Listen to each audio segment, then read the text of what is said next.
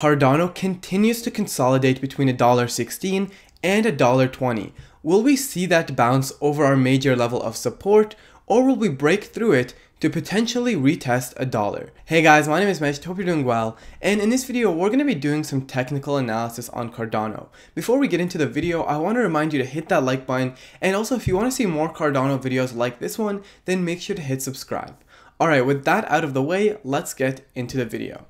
So starting on CoinMarketCap, you can see we're having somewhat of a neutral day. Bitcoin is down almost 1%, ETH is down almost 1%, BNB up about 2%, ADA is slightly down 3% on the daily, Polkadot basically no trend, XRP for some reason up 16%, Uniswap up about 5%, generally just no trend. We have some coins trending slightly in the green and some coins trending slightly in the red.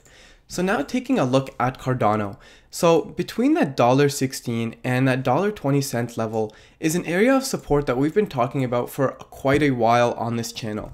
And right now we are holding that area of support. And you can see that we actually did come all the way down to the bottom of this channel and bounce off $1.16.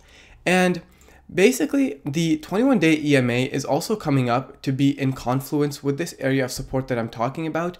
And right now, the 21-day EMA is at $1.15.6. And the 21-day EMA is, like I've been saying, a very strong level of support. Now, if we do break beneath all this support here and break beneath the 21-day EMA, and I'm not talking about just like a small bounce, like a little wick beneath it and then we get a bounce ultimately. I'm talking if we actually solidify a break beneath $1.16, I think we can definitely be expecting to go lower from here. And our first area of support, if we do break that $1.16, is between $1.10 and $1.14, and that's where we've had some trading volume here, and here. So that could act as a potential area of support. And if we do break that next line of defense, I think $1 is definitely in play, and we could come down to test that dollar level. Now, I know some people are calling for a 78 to 80 cent ADA, and I actually do not think that that's the case. Mainly because I think that right here at 96 cents to $1 is a very, very strong area of support, and I can't really see us breaking beneath 96 cents. But as of now, we are holding basically $1.16 to $1.20, which is acting as some very strong support, and the 21-day EMA is going to continue to creep up here and be in confluence with that $1.16 level. Now, if Cardano is to bounce in the short term and potentially make a short-term reversal, so again, that $1.16 to $1.20 is where we would want to see Cardano bounce if it is to bounce in the short term. And like I said, if we don't get that bounce in the short term and we break these levels, I think $1.10 to $1.13 ADA is in play, and ultimately we could be retesting that dollar level.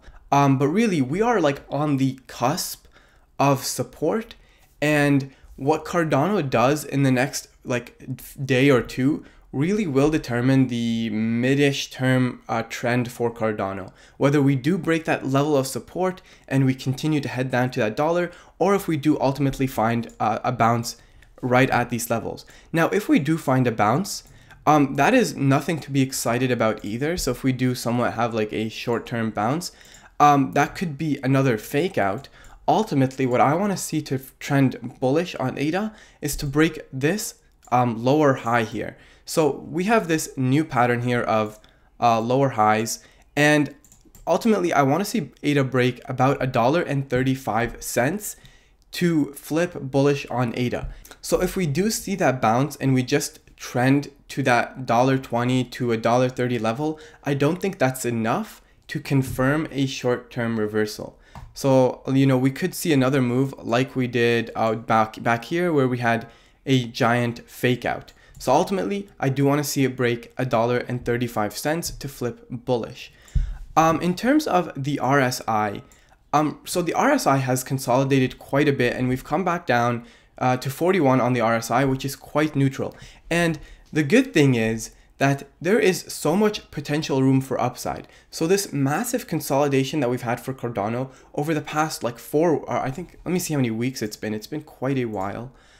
we've been consolidating for this is the 4th week. So we've had 3 weeks of consolidation.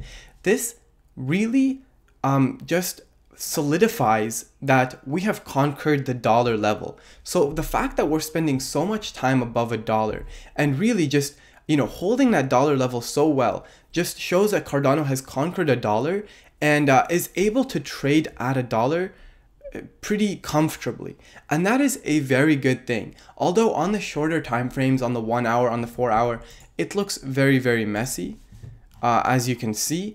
On the macro time frames, so the daily, the weekly, it's actually a very good and healthy thing. Like, we've had this consolidation above $1, and this consolidation, this extended consolidation really gives us the room that we need to trend even higher in a bull market. And I'm sure you've heard other YouTubers say it, and I'm gonna say it again. In a bull market, we want to see consolidations. We want to see downwards action. And these consolidations really are not a bad thing. What they do is they act as a staircase for potentially more upside on the macro picture. So we are really holding the dollar level, and that is a very good thing. Even though we have been consolidating for a few weeks, you can think of this as Cardano creating a very strong area of support where we are right now.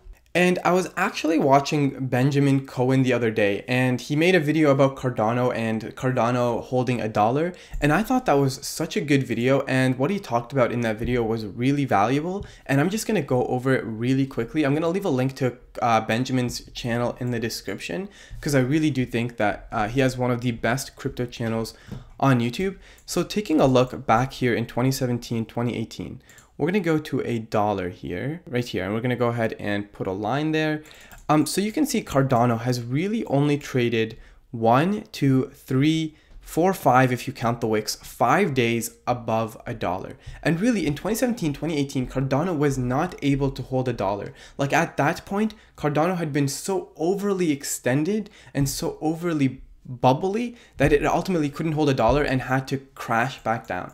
But now, the fact that we're holding $1 so well as opposed to 2017, 2018 is such a really macro good thing, and is building the foundation that Cardano needs to go even higher. So in the short term, the fact that we're spending so much time between $1 and at like $1.30 might seem bearish, but really in the big picture, it's actually a very, very good thing.